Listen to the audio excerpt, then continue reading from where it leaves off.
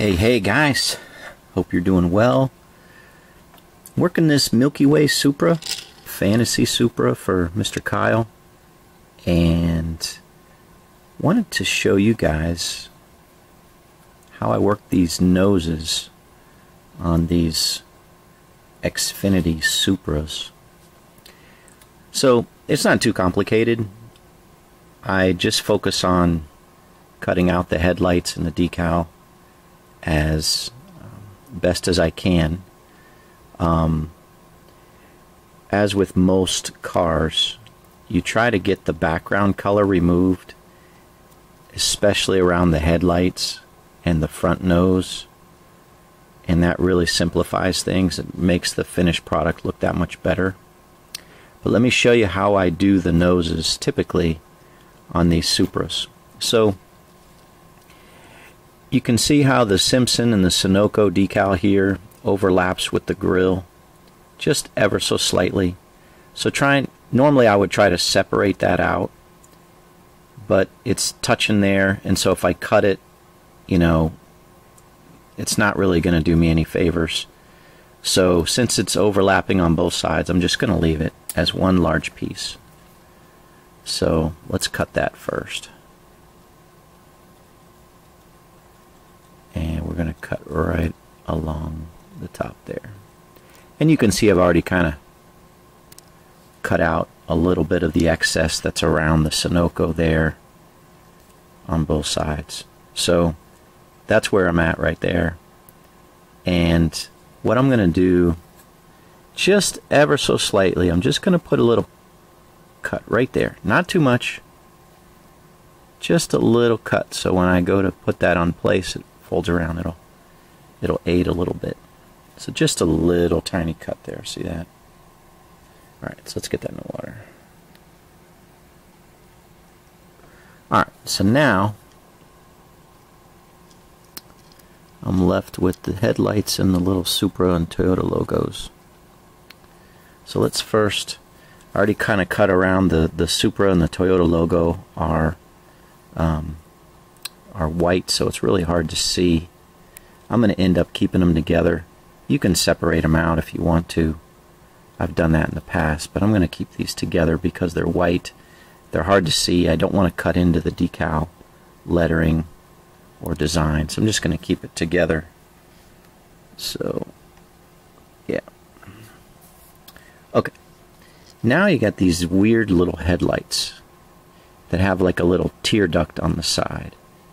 And so what I normally do is I again separate that over there with this little tiny decal right there. I'm not even sure what that is. Normally it's like the letters of the organization, like if it was RCR or something, that would go there. But I'm just going to leave that there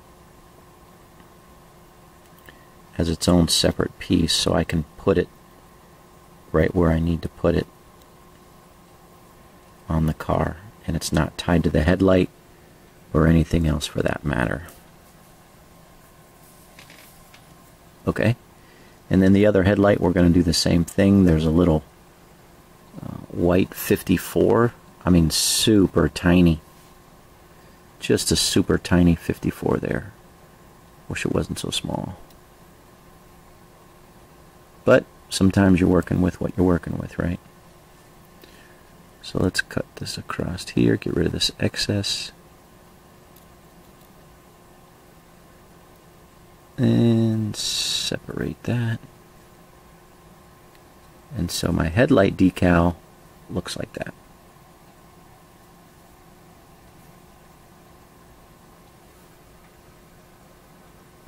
Put it on the left side there since the left decal. And then we'll cut out this tiny little 54 here. There's a little overhang there.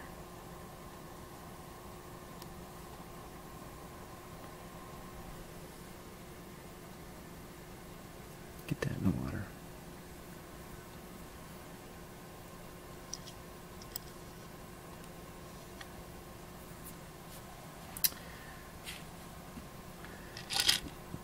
As you can see, I already got the Milky Way and the 54 on the roof there. Doesn't look too bad. But notice what happened here on the back. So every once in a while when you paint, it just doesn't come out perfect, right? Sometimes there's a little, I don't know, fuzzy in the paint, or there's just like a little, I don't know, clump. And that's what happened here on the back. There was a clump there. And so I just scraped it off because I didn't want it. I wanted this to be as smooth as possible. And so when you go to put this piece on the back, right, it's going to cover that area and you're not even going to see it.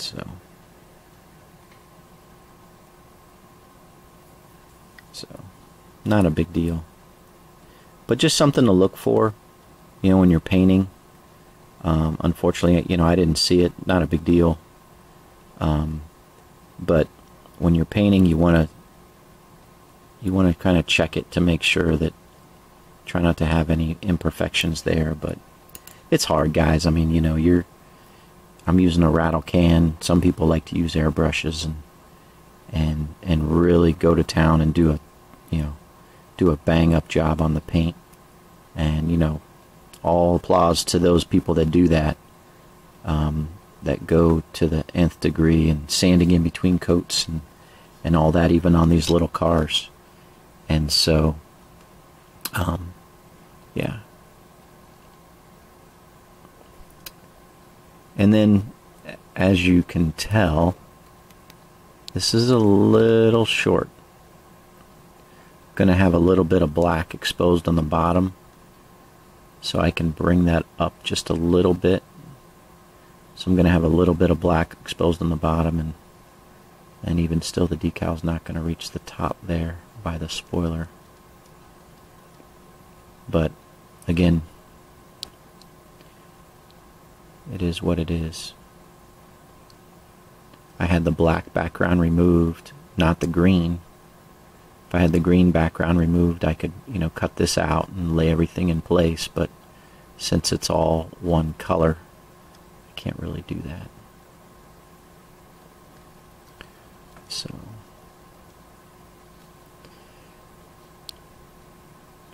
the Supra decals are just a little bit off on the back. Like I said, they're a little bit short and they're a little bit long. But they're long because these sides need to come around, and the sides kind of come up a little bit short sometimes. So you kind of have to bring them around. If you cut them off, they may not cover, and you might have some black showing through. So here you get this wrap around effect, and that fills in a little bit of the gap that's there. It's not perfect, but again, you're working with what you got, trying to make the best with what you got.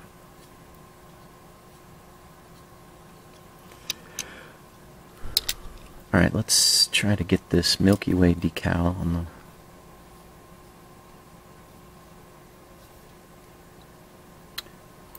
the hood here. It's sitting in the water long enough. Milky Way. Guys, I have to be honest.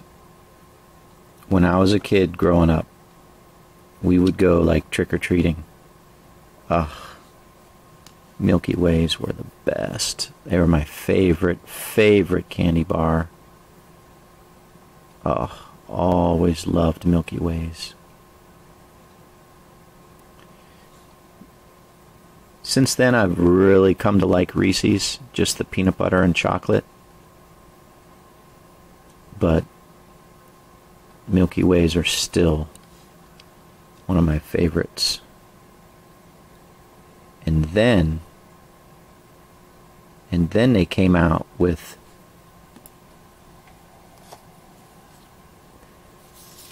the Milky Way Dark. Oh my gosh, guys. Called the Milky Way Midnight.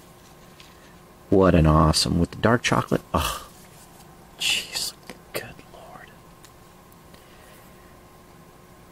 Heaven on Earth, Milky Way dark. Absolutely awesome. Love it. Absolutely love it. Alright, trying to just get all the water out of this decal from underneath the decal there, but trying to make sure it's relatively straight too. That looks so cool.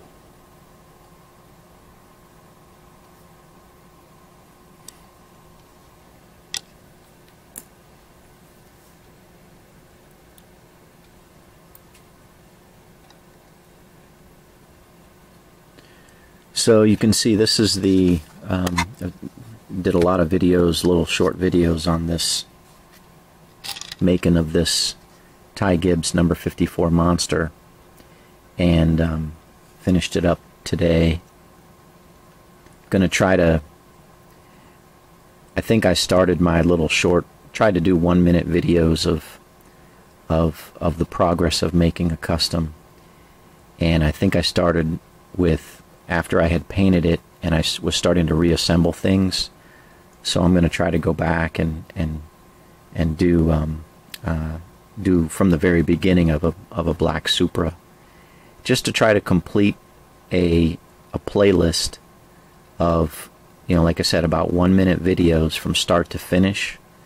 So if somebody wanted just a kind of a Cliff Notes version, they could watch that playlist, and it might be, I don't know, 12, 10, 12 videos. We'll see. But again, just trying to show you guys in different ways, different formats, and the content of how you make a custom. But real happy with how this turned out. This product, no kidding, is really good, and I really like it, and I'm gonna continue to use it for my matte finishes. I also saw that they make a satin finish. I'm curious what that would look like, but regardless, this is how this guy turned out. So again, real happy with it. It was interesting. I was looking at the car, and right before I started sealing it, or as I think I put a couple coats of sealer on it, then I saw the lower valence had this green stripe there and there. I thought it was really weird. Never seen it like that before. But it wasn't on the nose, it was just on the side skirts. So went ahead and put that in there with my lime green Sharpie. And yeah, real happy with how this turned out. Definitely took my time. So it was a long process. So I'm also trying to do some finishing touches on some of Kyle's cars. This is the championship car, and I've got the decal on. I got the spoiler painted and got it sealed up, lower valence green. And now I'm just kind of painting underneath here.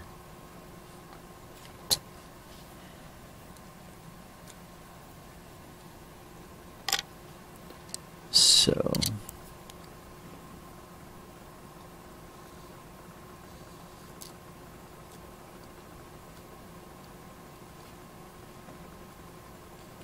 it's my gloss black testers.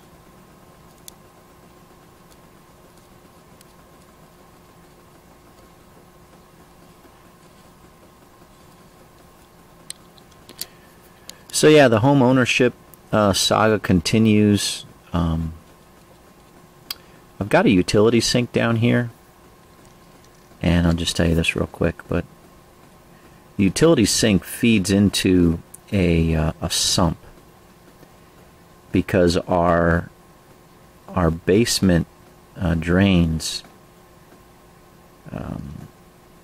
are too low for the street, for connecting with the sewer out in the street. So we've got a basement sump that's for waste and sewage.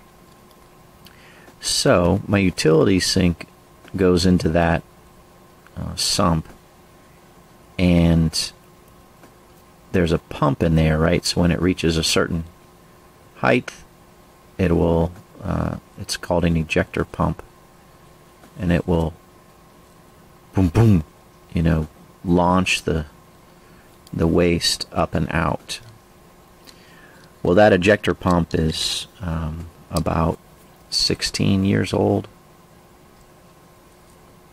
maybe even a little bit longer, and it has stopped working. So I had some companies come over, give me estimates, and holy smokes, I think I'm just going to do it myself. Yeah, as much as I would like to just pay somebody to do it and have it done, I'm not in that. I don't have that kind of money laying around to do that kind of stuff. I'm just not interested either in paying it. There's a truck. I want to get this done here. So anyways, I can't use my utility sink until I get that pump. So I'm going to have to buy a pump. Doing some research now. And then once that pump comes in, I will have to open that sump up and replace it, put it in. So that should be interesting. I've never done that before. I can't think it's overly difficult. Maybe those of you that have messed around doing plumbing work and stuff in the past, but I don't think it could be overly difficult.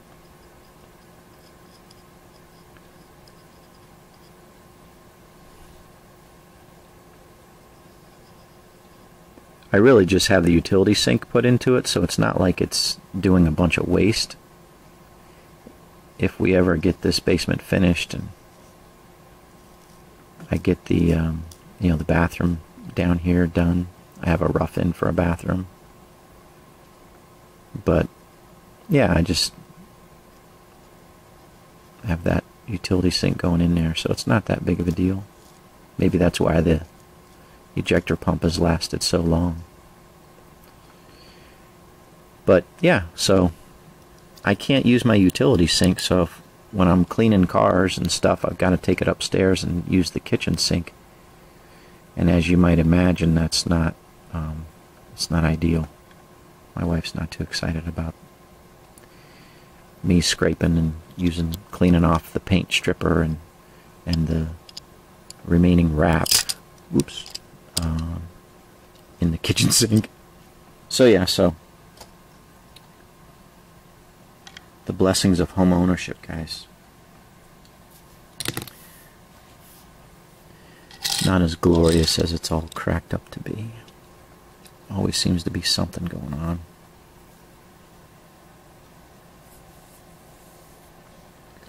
Alright, so let's see if we can get this guy going here. Plenty of time in the water. Alright. Okay, so as you might imagine, when you get this guy on, he wants to curl up.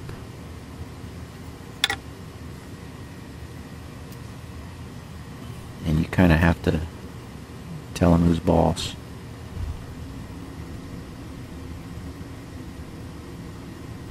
Because as much as you want him to curl up, you kind of need to get him in his place. So what I like to do,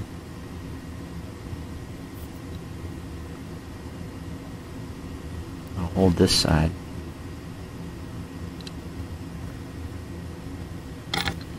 See how that's like up like that? A little bit's not too bad, but let's see if I can hold that in place.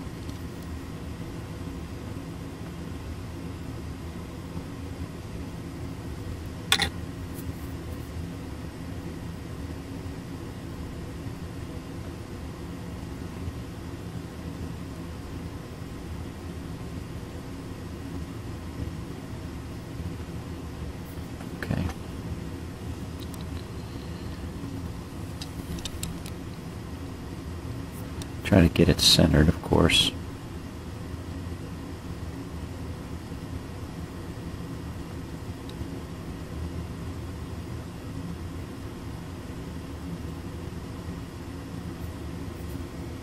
Okay, that's not bad.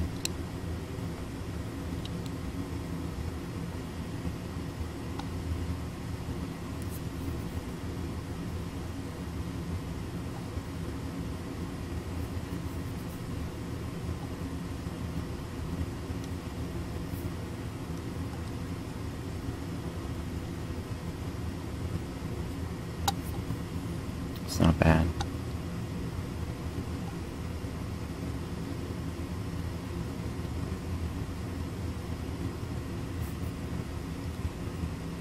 Okay.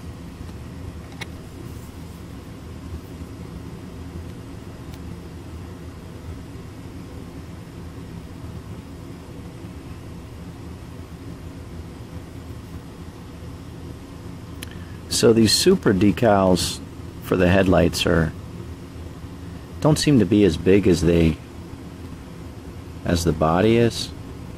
So I just try to get it in this little area here as straight as possible.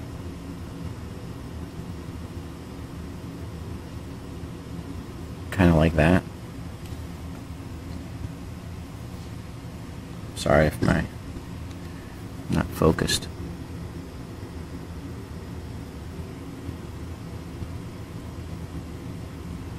So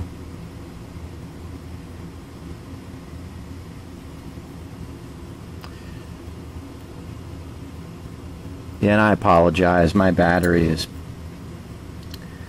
I don't know, I'm having some issues with my batteries again. They're not allowing me to go as far as I used to. Usually would get like 29 minutes out of my battery. And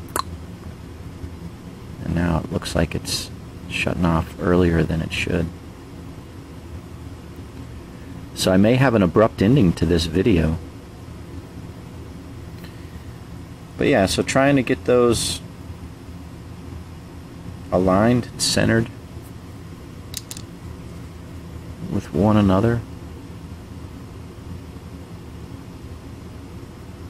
can be a challenge.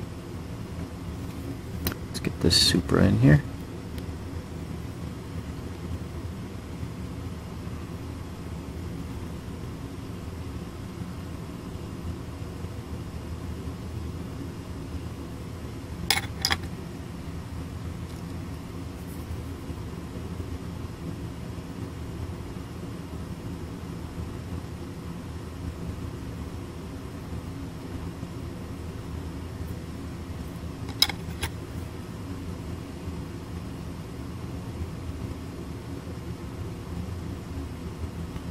Okay.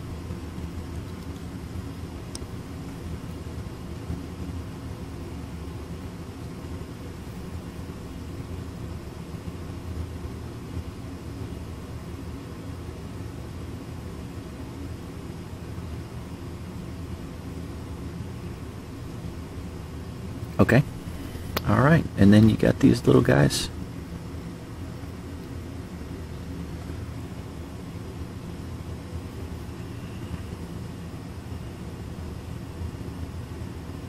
And again, you can put them wherever you want to. It's nice when they're separated out. And then the tiny, tiny little 54.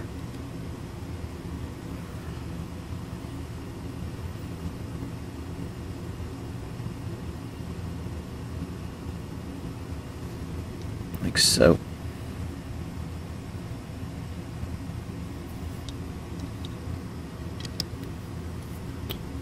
And that's the nose on a Supra. Hopefully that's helpful to y'all. It's rare to do a Supra custom.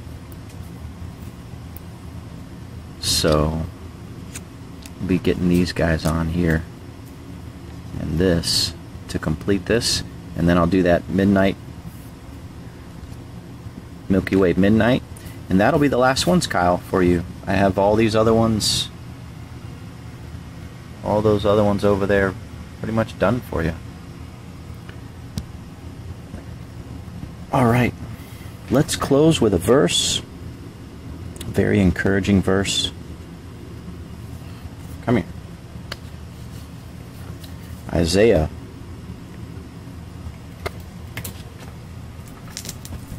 Isaiah 41:10. Fear not. Isaiah 41:10. What a great verse. Started May 17th, 1999, 24 years ago. Fear not. Isaiah 41:10 says, Fear thou not, for I am with thee. Be not dismayed, for I am thy God. I will strengthen thee. Yea, I will help thee. Yea, I will uphold thee with the right hand of my righteousness. This world has a lot of difficulty in it, but we can rest on God's promise. And this is one that he spoke through the prophet Isaiah to the Israelites. Don't be afraid. Don't fear. God is with us. It's amazing how personal God can be. The one who created the universe spoke things into existence, galaxies and universes and planets. But he is interested in us as human beings, so much so that he is with us. We don't have to be dismayed. We don't have to lose courage. He is our God. He will strengthen us. He will help us. He will uphold us with the right hand of his righteousness. What a wonderful, wonderful God that we have. We just need to trust him and trust his word. And I hope this is an encouragement to you all. All right, guys, God bless, and we will talk to you in the next video. Take care.